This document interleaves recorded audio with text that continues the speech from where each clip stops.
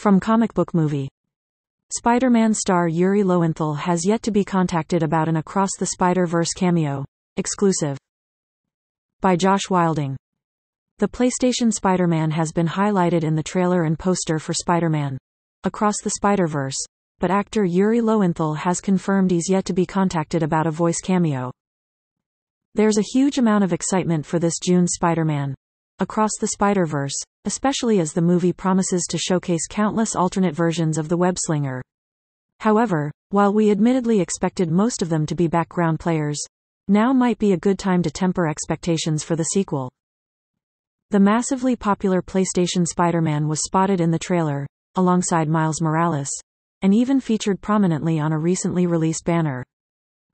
Despite that, Spider-Man star Yuri Lowenthal, who reprises the role in this fall's Spider-Man 2, confirms Sony Pictures and the movie's producers have yet to contact him about lending his voice to the hero.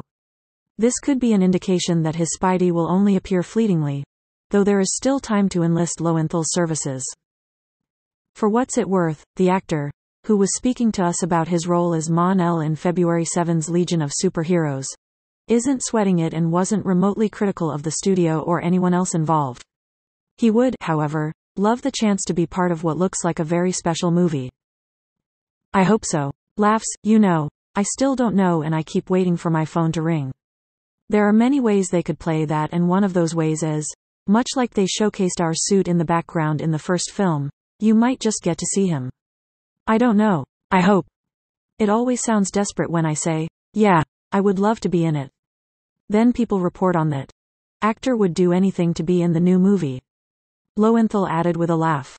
I try not to talk about it too much because I don't want to sound desperate, but I hope so. We hope so too, especially as the actor has become synonymous with the web-slinger after his spectacular performance in Spider-Man.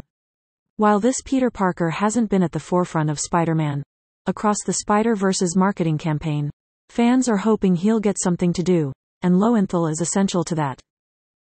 Legion of Superheroes is set to be released on February 7th.